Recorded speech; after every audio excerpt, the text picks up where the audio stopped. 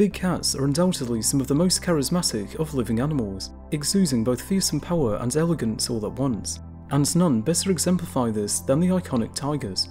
This series, The Year of the Tiger, will be covering the currently agreed upon 6 extant subspecies, with them being discussed alphabetically on a daily basis, beginning with this video on the Bengal tiger and ending on the Sumatran tiger.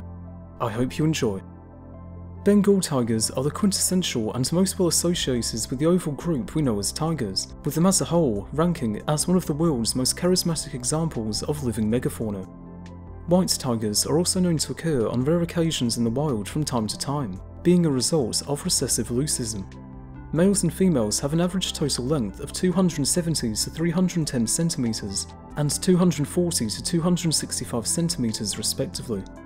The standard weights for males range from 175 to 260 kilograms, while that of females range from 100 to 160. What's interesting is that Bengal tigers are consistently the largest tiger subspecies, being generally larger than the Siberian tiger, which is generally thought of as being bigger due to living in colder conditions and appearing larger due to their bulkier coats. While the largest tiger reliably recorded was indeed a Siberian and/or Amur tiger, an individual by the name of Jaipur, who was a captive animal who measured up to 3.32 meters in length and weighing around 423 kilograms. This was an exceptional case, with there also being the factor of them being in captivity. The average in the wild is noted to be similar, and in many cases, Bengal tigers outweigh Siberian ones consistently, potentially down to the former having larger gene pools and generally more prey access. Interesting to note is that tigers from the Bangladesh Sundarbans are very small compared with other populations, with 3 tigresses monitored in the region having a mean weight of 76.7 kilograms, which could be down to the combination of intense, intraspecific competition, the smaller size of prey available, and alongside skull differences coupled with the lower body weights, may indicate that they may have adapted to the unique conditions of the mangrove habitat. Bengal tigers are defined by 3 distinct mitochondrial nucleotide sites and 12 unique microsatellite alleles that help to distinguish them from other subspecies. The pattern of genetic variation in them also seems to indicate that they first arrived in India approximately 12,000 years ago, with this recent history of them in the region being consistent with the lack of tiger fossils from India prior to the late Pleistocene and the absence of them from Sri Lanka, which was separated from the subcontinent by rising sea levels in the early Holocene. A large majority of the population survives in India, although there are some in China, Bangladesh as mentioned, and Nepal as well, with them thriving in dry and wet, deciduous forests, grasslands and mangrove forests. Being apex predators, Bengal tigers target a wide range of both small and large prey animals, mostly targeting large ungulates like cheetal, sambar and gar, as well as wild boar, muntjac and grey langurs.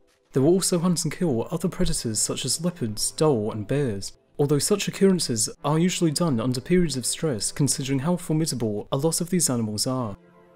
They generally do not do so, but extraordinary cases of them killing Indian elephants and rhinos have also happened. Breeding-wise, they reach sexual maturity between 3 and 5 years of age, with animals being otherwise solitary outside of breeding, which can occur at any time of the year, although in regions with more tropical climates, it happens more frequently during the periods between November and April, when temperatures are colder.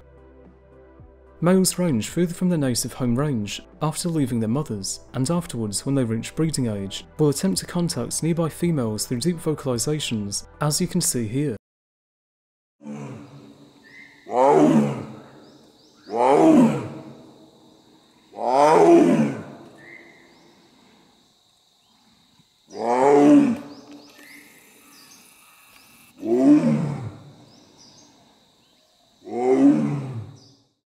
While being the most common subspecies, with an estimated 2,500 in the wild, they are currently threatened by numerous factors that have meant their recovery from near extinction is a precarious one. Poaching continues to be a large problem, with their coats and various other body parts like their bones still being highly prized in some international markets, both legal and illegal. Habitat loss has also led to extensive fragmentation and reduced gene flow, which has led to increasing conflicts with people, as they will occasionally prey on livestock and people if they are unable to target their typical prey due to either injury or old age. Extensive conservation efforts have managed to boost their numbers, although they still remain as endangered, and their future is still a precarious one. All in all, I thank you for watching this video on these animals, and that you may have learned something new. If you would like to see more from this channel, be sure to subscribe if you haven't already, And with that, I'll see you next time, whenever that may be.